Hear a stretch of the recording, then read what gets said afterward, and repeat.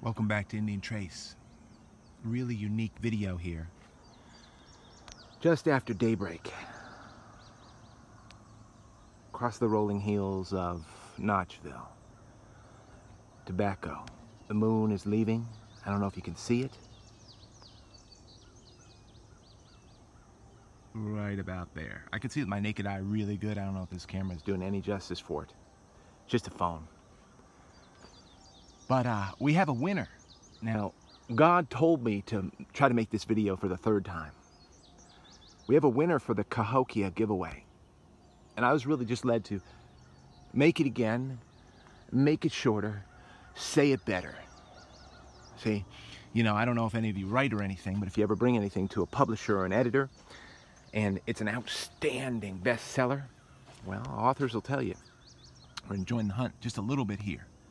Kudos, enjoying the hunt to Frank and Brian and many out there. Clarence and Treasure Hunter for Life, Jonesy, who can't always walk or might be in pain. Bring you out here to eastern central North Carolina. And this tobacco, see down here where the Indian site was, the blooms have not popped yet. You know, something's going on. Now up here on the top of the rise, where it's not always as much artifacts, the blooms have popped. The winner for the CAHOKIA giveaway is a woman. I say it that way because I don't know her name. Her profile name is not indicative of her name. But she was the only one. I didn't have to do too much subjective decision making on comments, guys. Absolutely awesome thoughts. Some thoughts about CAHOKIA I hadn't considered quickly here. But this woman rang the bell to what really stood out to me. I should not say impressed because it breaks my heart. Many civilizations have this trait in common, unfortunately, and they rose and fell. Here is the thread that leads in. Starting with one of the oldest, the Mayan civilization. Following it up, there are other civilizations in Asia, what have you, but then one that most of us in an elementary fashion know, the Egyptian. Look, here comes the sun over there. It's not quite up yet. It's nice enough, cool enough taste out here to have no shirt on. Moving forward. The Egyptian civilization, which had this trait a little bit. They were more arrogant about their pharaohs and their rulers, spending all the time of internment with mummification. But not the Mayans. Mayans indiscriminately slaughtered and sacrificed common men for the high, I should say, feelings, for the high regards of their spiritual leaders. Well, it seems like that was brought up to CAHOKIA a little bit because indeed human sacrifice was made, not as an everyday glory thing like in the Mayans, but at the end of life where important figures were interned and buried in mounds. There were systematic, by the dozens, of people sacrificed. People say, why did they end so short? Twice the length of the United States in terms of history. Done, gone. And where did they go?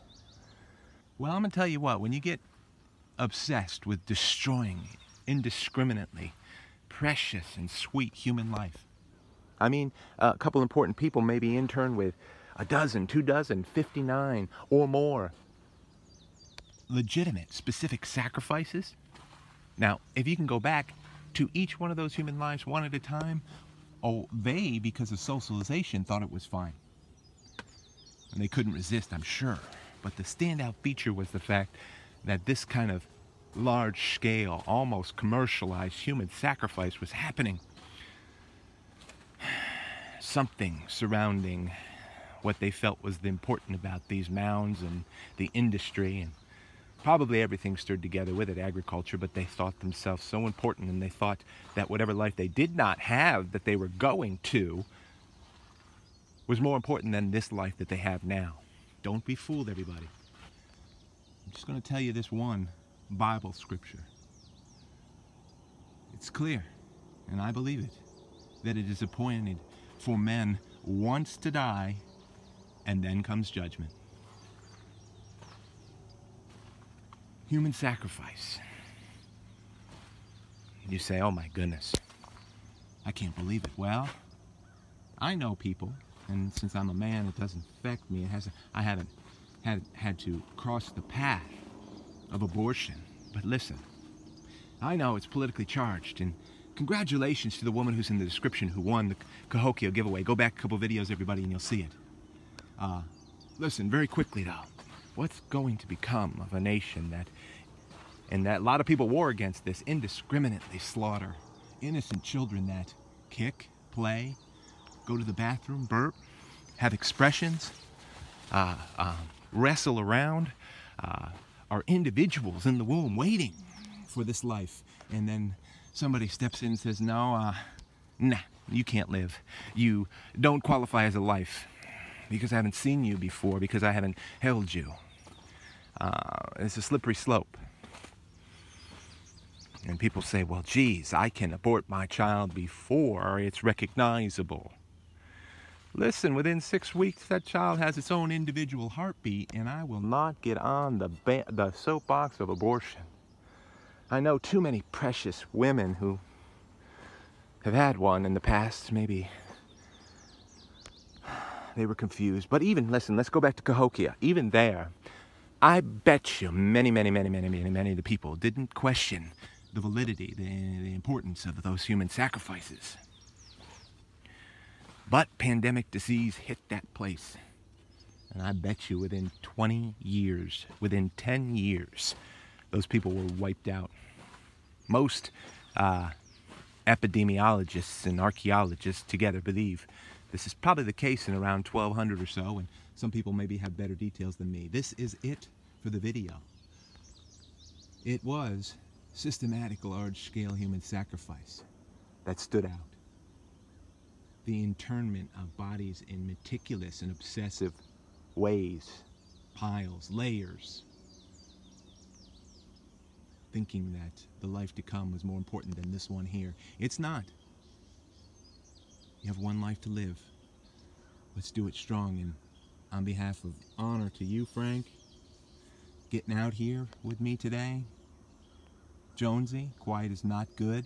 Treasure Hunter for life, quiet is not good if you happen to get by this. Let God give you strength. Those people who are hurting, Clarence, Cliff,